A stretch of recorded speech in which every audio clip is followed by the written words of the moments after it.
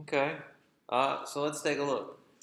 Right, and just a reminder, I know we're going over it. I don't want you to just see like my code being submitted back to me. All right, I've seen this a couple times in a couple places. Don't want to. That's not an okay thing. Okay, so here we go. Let form. Let's go ahead and say we got to go grab our form because this is what we want to listen to. This is pretty much the only place we want to listen to anything in this game. So we'll say document, query, selector, and I know I only have one form, so I'm just going to go ahead and grab it directly. How do I add an event to the form? I like it. Add event listener. What should I listen for? Yeah, a submit makes sense. A box, what is that box doing? There we go. Do we care about the event? Why? Perfect, right? We care about the event because we got to prevent the default. Because the default is that refresh. So we're going to say here, first thing we got to do is go ahead and prevent the default. Right? This is the only real reason why we care about the event in this scenario. What's the other piece of information we care about? Yeah, the input. So let's go ahead and grab that. So we'll say let input document dot query selector, and I know it's also the only input, so I'm just going to grab it straight up. What do I care about from the input? Yeah, I care about that value, right? So I'm going to call that the guess. And I'll say input dot value. Now, when the user hits enter, what should happen to the input bar? It should add the character, and then what should happen? It should clear, right? That's the, who said that? Was it you, right? Because that's the expected behavior. Like usually when you're playing a game, right, you wouldn't, like if you're playing like a boggle game, it's like you type the word and you hit enter. You don't then delete the word and then type the next word, right? You hit enter and then zip, it's done. You type it again, enter, it's gone. So let's go ahead and clear the input. How could I do that?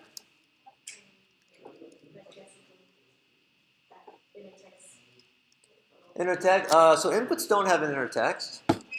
What do inputs have? We just wrote it. They have a value, right? So we have to reassign their value. So we'll say input.value, and we'll assign that to an empty text. Okay. And then what do I want to check with this guess? Is it get if it's valid, right? So I'll say, hey, if this dot game dot is valid, yes. So if it is valid, I should then enter this valid guess, right? This dot game dot enter valid guess. And I'll pass in guess. Now you might be saying, I don't think we have all those. I don't think we have those in our guess method. That's okay. We can add them.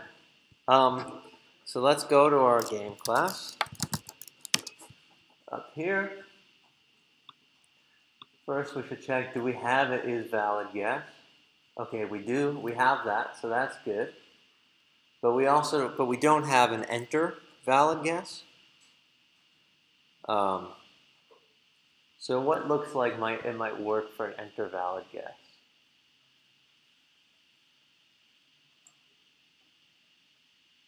So this is waiting for a valid guess, right? This is saying while it's not valid. This is what we originally wrote in our play method. And then once we did have a valid guess, we did all of this crap, yeah? So I'm going to take this out and refactor this into a method or a function. Let's see if it's going to let me do it. This time it did. So I'm going to name this enter valid guess. And we now have a enter valid guess method. How did I do what? I highlighted it and then I hit that little light bulb, and it gave me the option. If yours doesn't do that, it's probably just a package that I have somewhere. Um, but it just, yeah, we're extracting it into a method so that I can break it down. Keeps it easy, and now I have an intervalid guess. So that's pretty cool. Any questions on that? So by doing that, right, I'm able to keep my view class a little bit cleaner. Instead of doing all of that logic in here, I keep going this.game dot this.game dot. I can just say if this.game is valid guess, this.game dot enter valid guess.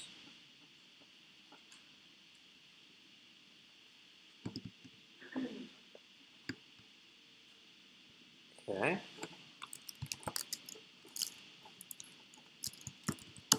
So I think we're only missing like one more function or method in our view. What do we think that method might be?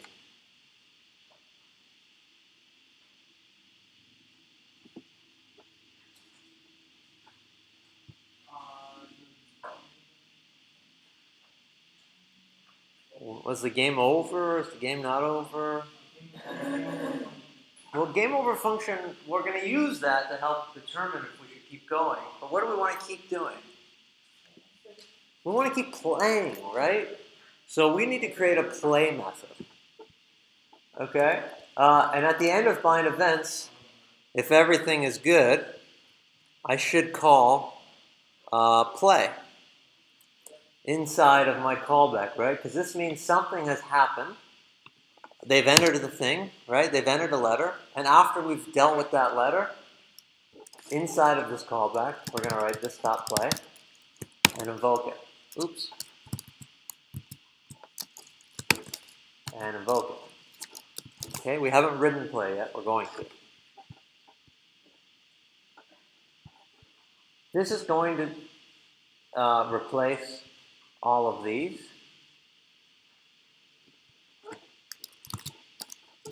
And instead, after setup game, we're going to bind our events. So we'll say this dot bind events. And then we're going to want to call this dot play.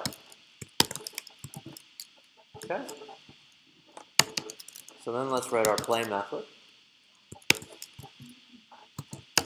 So I'll give you a hint. The play method needs to start with these, because we still do want to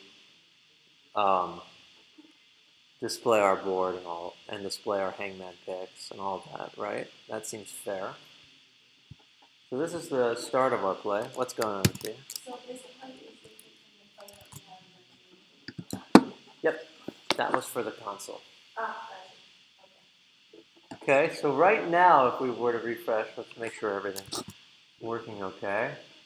The console is clear. I'll type in like a letter. I'll say A. We get a head, an E, an I. Oh, we got an E that time, right? O, U, M, R, T. The game never ends, right? Our game's not ending. The game's not ending because we're not checking for an ending condition anywhere. So go ahead and try, give it 10 minutes or so and try to write this play. So this should check for game over. If over, should resolve game.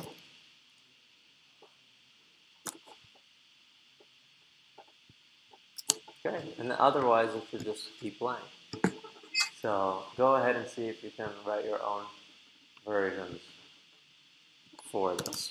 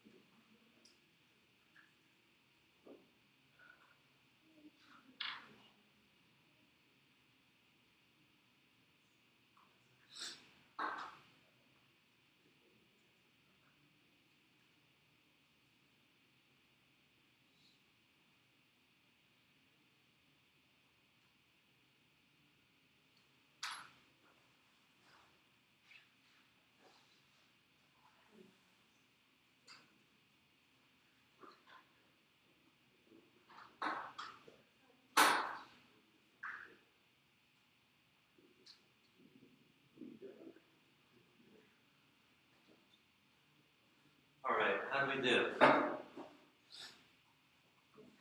right, so let's talk about it. Yeah. So what's the first thing we need to be checking for? Be sure that If the game is over, right? How do I write that? What? Okay, so if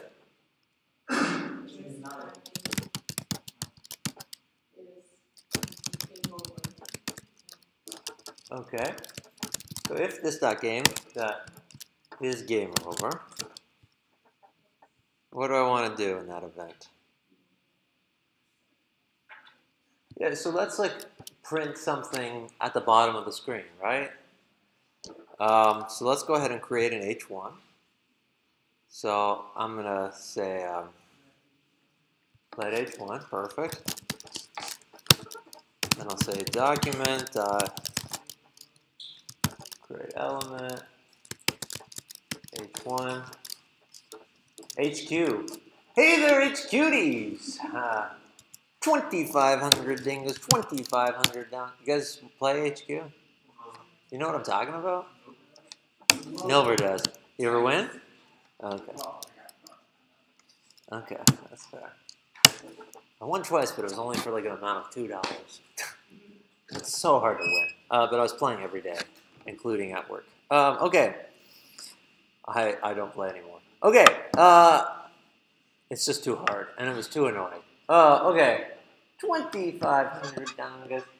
Scott Grzowski. Okay. I was going to be in for Halloween. What should the inner text of our H1 become?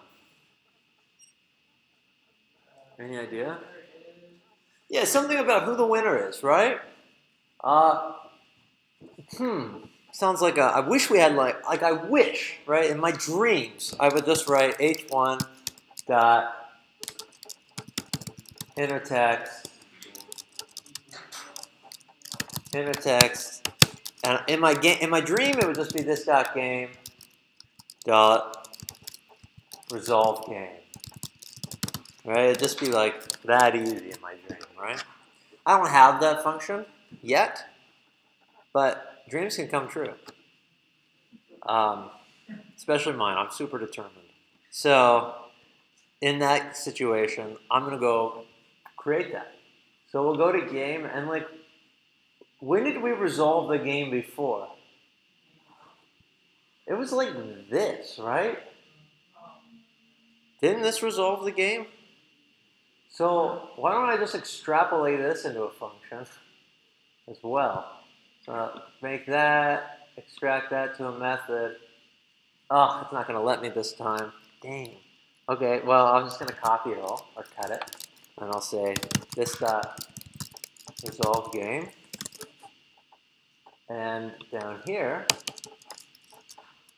I'm going to say resolve game. Of course, my console log version now won't work, just so you know. But I would build it again differently if I was to do it again. Okay, so now it'll work when I'm about to change it, right? So I have my resolve game. Probably don't want a console log anymore because console log is dead to me, right? So let's just delete all of those. And instead I should return because it's a method. So I'll say return, winning board.reveal.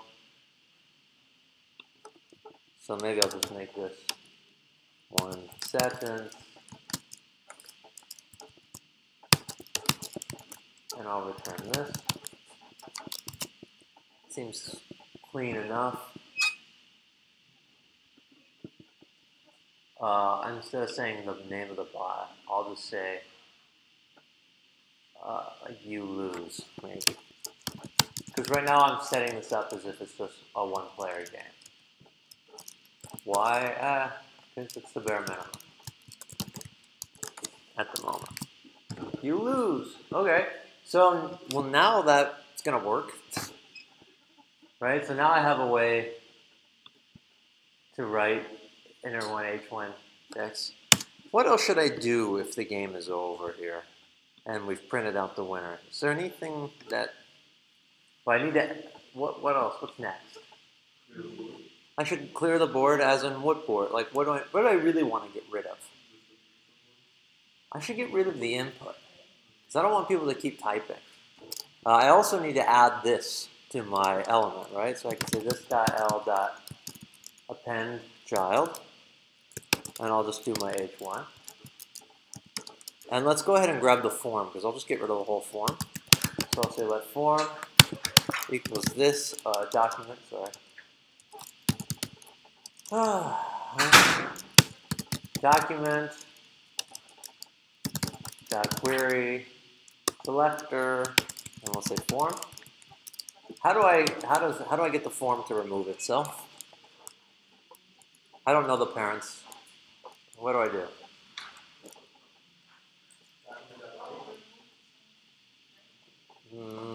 Hearing a few mixes. Anyone with any confidence? No, I'm not going to add an event listener. Okay, so I need a remove child, which Maria also mentioned that. Who am I going to call remove child on? Do I know the parent node? So how can I access the parent node? Yep. I like how you say it like it's not like, just do this. Form.parentNode.remove child. And that child is who? Somebody. No, the form. Form is the child. Gotcha. Okay, let's try out the game. Oops, just need that F. Oh, Jesus Christ. There's just a delay. So it's hard to look at it. Okay. Let's play the game. I don't know what that's doing. Okay, so we'll refresh. Okay, we've got our game. So let's go ahead and throw in an A. We didn't get it. Oh, we did get one. Okay. E, let's do an E. I. Ooh, okay. R. Do you know the word? Trade. We just did T.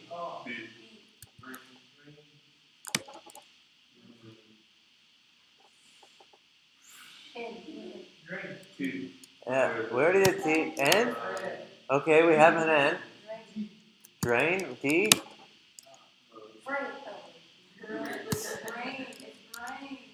We did a B. We already did a B. Could be grain. I'm going to do D. Hey, and it worked. Corey wins and the form is gone. Now let's lose the game, yeah? Okay, so let's just do P. Whoops. We'll do P will probably be a bad guess, yeah. Oops, what's going on? Where is it? Z, enter. No, there's no Z. How about a Q? How about an X? How about a Y? How about L? W. U. Okay, word was send, you lose. So the game works, right? It's not pretty. The game looks freaking hideous.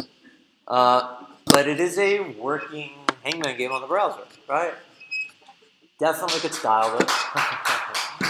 Thank you. Awesome. That was a standing ovation for anyone watching the video. Any questions about this? Right, so this is where we should be at, or where at least where our goal is at. So if you're not here yet, right? We've got 4 days. You got Thursday, Friday, Saturday, Sunday. Drill it. I don't know, like, if I asked you how many people rewrote the tic-tac-toe game or Russian roulette, what's our answer? You rewrote it? No? Nobody rewrote it, right? So there are ways we could practice, right? We could rebuild tic-tac-toe over the weekend without looking at my code. And if you get stuck, look at my code, right? You could rebuild Russian roulette. So we now have 3 examples for the console as well as for the browser. So if you're not repping, it's like, think about like if you're trying to get like really ripped and stuff, right? Like if you go to the gym 3 times, just 3 times, which is tic-tac-toe, Russian roulette. Hey man, you're not going to get ripped. But if you go to the gym 3 times a week, you're going to start to be able to lift some heavy weights. Hopefully. I've been doing that, but I'm not that heavy weights yet. But like, eventually, right? It will come, especially if you eat right and get enough sleep. Same with coding. Okay. Any remaining questions on this? So the resolve game method was taken from what used to be the end of the play method in the game. See, if I were to change this here now, I can just go like this. Console, because this play method is really only made for the console, right? So I would just make it a console log from whatever I get back from my resolve game. Bada bing, bada boom.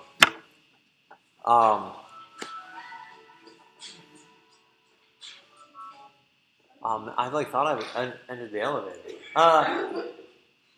So we're not going to build it out for the computer player, but you could definitely challenge yourself and see what that would look like, right? Like maybe at the very beginning you decide, you click a button to see if you're a computer player, like if you're choosing the word, if you're the guesser or the referee. Based off of that, you'll get a different board, right? A different view and a different set. But just something to think about. Any other questions about how this is working?